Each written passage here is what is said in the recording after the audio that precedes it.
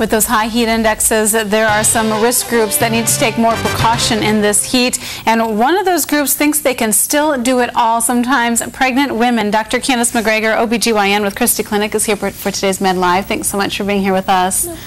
So what is it that the extra precautions, why is it that pregnant women need to make sure they're really taking care of their health? Well, pregnant women are very vulnerable to the heat. The first thing is that pregnant women tend to run a higher body temperature anyway and require more water than the average woman. You put that woman out in a 90 and 100-degree weather and her temperature goes up even higher and her need for water goes up even higher. So she's very vulnerable to the experience of the heat. What are some of the consequences? Well, once a woman starts to get too warm, her body uses a lot of extra water, and if she doesn't stay hydrated, her body will dehydrate. And that's going to cause a few things. The first one is a higher risk of preterm labor. Preterm labor affects about 10 to 15% of pregnancies, and it's really difficult to stop once it gets started, so we want to focus on prevention, and staying hydrated is one of those things that can help prevent it.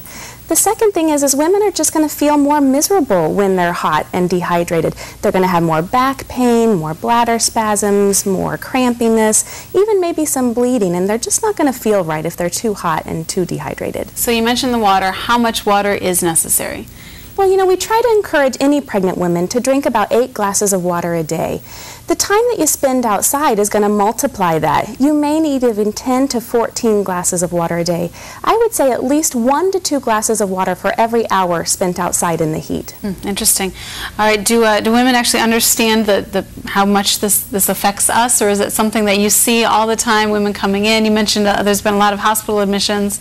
Yeah, I think women are surprised by how much the heat can affect them.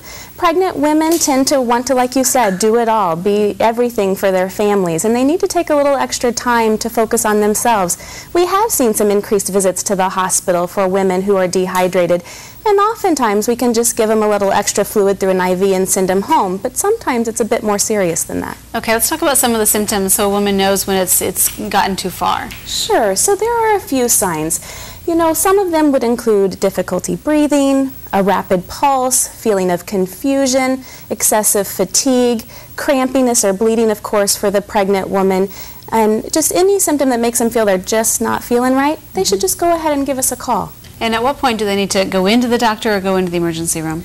Sure. I think giving a call whenever you're concerned is a good idea, and a nurse or a physician can help you decide if it's the right time based on your symptoms. Okay, very good. Dr. Candace McGregor with Christie Clinic, thank you so much for being here with us today. Thank you for your time. Helping keeping women safe.